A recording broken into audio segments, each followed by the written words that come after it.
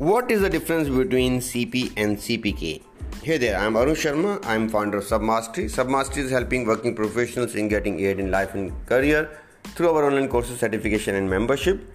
You can visit www.submastery.com for more details. Okay, so if you look at these terms, CP and CPK both are part of process capability studies, and these are calculated when you make control charts.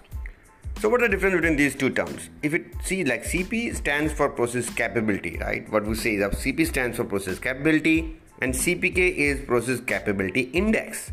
So that's a word which is used to define, or we can say the terminologies which is there. CP process capability and CPK process capability index. Now what's the difference between these two? If you look at CP, so what does CP indicate? CP will primarily indicates your distribution if can fit inside the customer specification.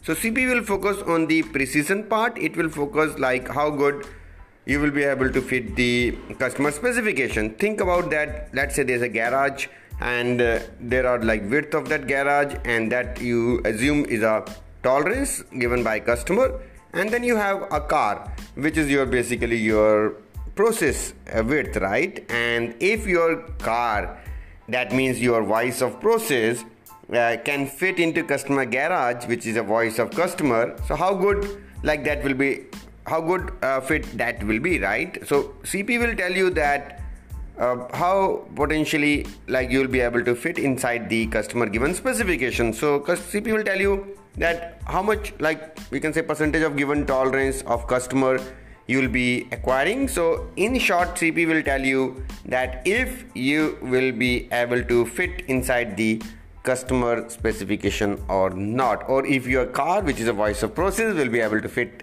inside the customer specification or not. So if let's say that the voice of customer, the garage width is small, and your voice of process there is a large variation, so you won't be able to fit, right? So that's the reason you calculate the CP, and if we see the formula of CP is USL minus LSL divided by 6 sigma.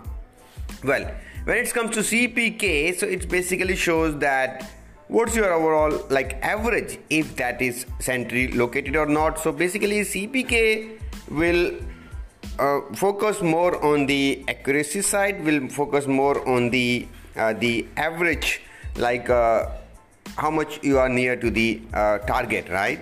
So when it comes to CPK, we look at the variation, and it also includes central tendency, which basically influence CPK. And if you look at the formula of CPK, which is minimum of USL minus X double bar divided by 3 sigma, or LSL minus X double bar divided by 3 sigma, right? So if you look at CPK, CPK will always be smaller than CP. Why? Because if you look at the CP, it is basically influenced by the process variation. If you look at CPK, there are both variation as well as central tendency. For that reason, we say CP will always be a greater or equal to CPK, or we can say reverse also, CPK will always be smaller than CP, right?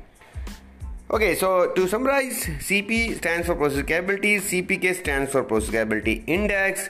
CP will basically represent how good is your distribution or precision that you can potentially fit into customer given tolerance or specification. CPK will indicate the overall average is centrally located or not, right? So these are the two, that's the difference between CP and CPK. I hope you got an understanding. So I definitely will request you to share this podcast with your friends, like and subscribe wherever you're listening, and I'll see you in another episode.